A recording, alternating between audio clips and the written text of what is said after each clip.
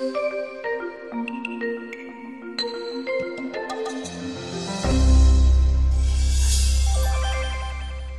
guys, Ben Glenn here, building success brick by brick, coming to you with 30 more helpful tips to, yes, of course, you guessed it, unlock your full potential. We're diving into Volume 2 of the Building Success Brick by Brick book. If you don't have it, click the link below. You can get it on my website.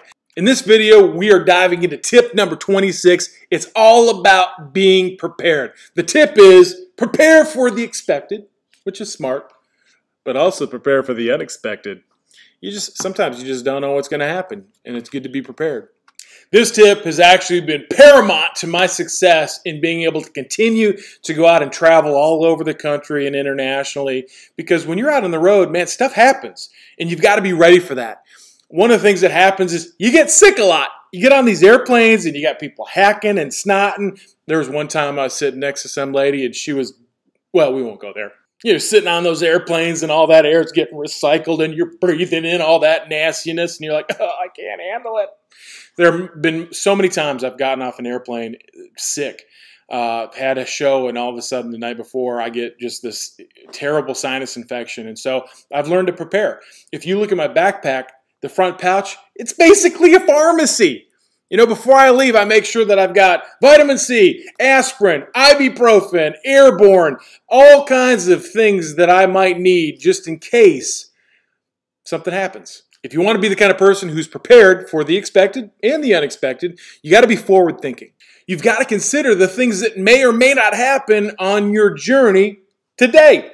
For example, you may be hanging out in Starbucks, strike up a conversation with somebody, hit it off, and oh, just so that we can stay in touch and maybe build my business and my brand, ooh, here is a card. I prepared. Why? Because before I left my house, I made sure my wallet was full of business cards. You never know when you're going to need one. When you take the initiative to prepare for life rather than letting it just happen and hoping for the best, you're going to find that it is an absolutely wonderful way to live.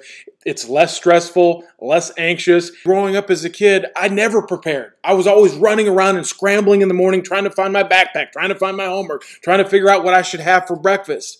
But becoming a more prepared individual means the night before, I lay out my clothes. The night before, I pack my lunch. The night before, I pack my backpack up and I set it by the door so that, hey, I know right where it is. I don't have to run around and scramble because I prepared.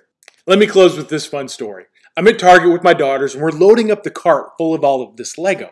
I mean, it's piled high. The kids are giggling and laughing, and we're picking out all this Lego for the Chalk Eye Lego drive. And this woman is just in awe of the amount of Lego that we're getting ready to purchase, and she asked, what's going on? And because I had prepared, I'd had all these cards stuffed in my wallet. I was able to pull a card out and say, here, if you're interested, check it out. 2 days later, the same woman calls me up and says, I have got 100 pounds of used Lego. Can you guys use it? I think there's some value in being prepared. Hey guys, as always, this is Ben Glenn. Love, peace, and hair grease. Reminding you to do one thing, keep on building. God bless. See you in the next video.